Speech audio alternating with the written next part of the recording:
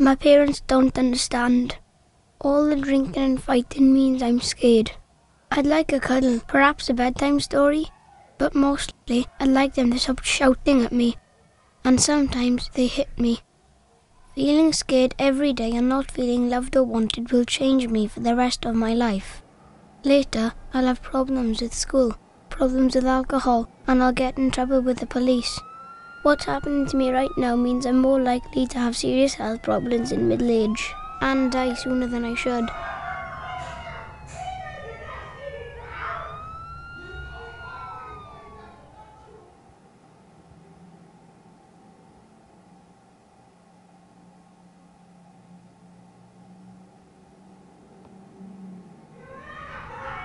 Doctors say my life is full of adverse childhood experiences, or ACEs.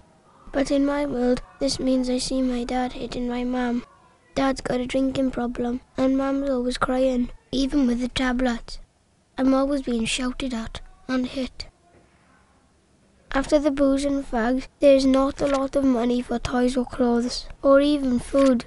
I'm getting used to being scared all the time, but now I'm just angry. Doctors say things are changing inside me. My brain isn't learning how to control my feelings properly. My body can't relax like those kids who don't have ACEs, so my body won't be able to repair itself properly when I get older, making it more likely I'll get cancer or heart disease as an adult. It hurts when my parents hit me, but the real damage is hidden, and that damage will be with me for life.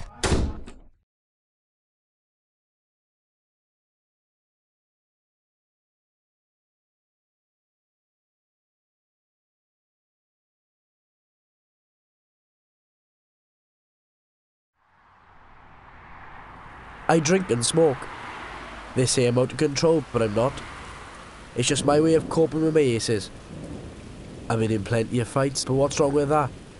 Kids' punches don't hurt half as much as when my dad hits me.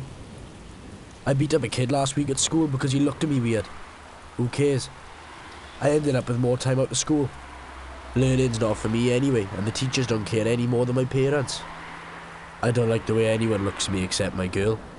She's 16 and pregnant, just like my mum was with me.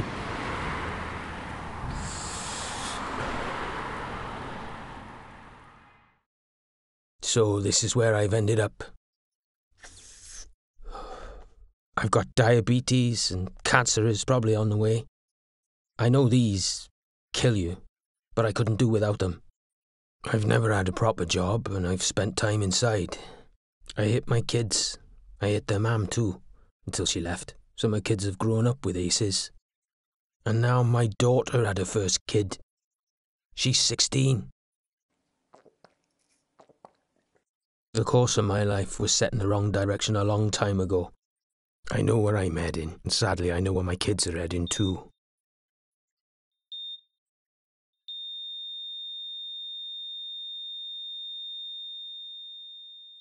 This doesn't have to happen. A little help in childhood makes a big difference to where life takes you. When I was a baby, the nurses noticed that my mum wasn't coping and helped her and explained how important my childhood is to the rest of my life. So, with a bit of help, she coped. The police came round after next door complained about the noise from Mum and Dad fighting. They asked how I was feeling. I told them I was scared all the time. Mum and Dad got help, the shouting got better and the hitting stopped. I even got some bedtime stories.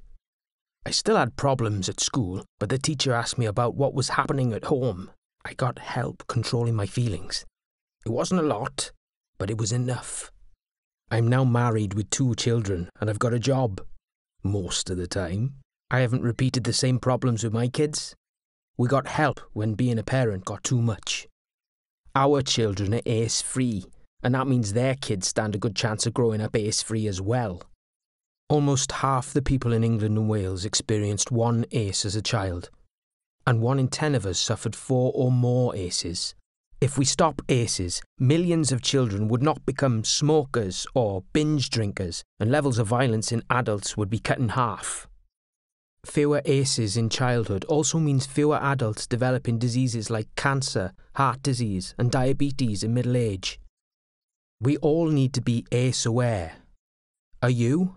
Doctors, police, nurses, teachers, firefighters, and most importantly, parents.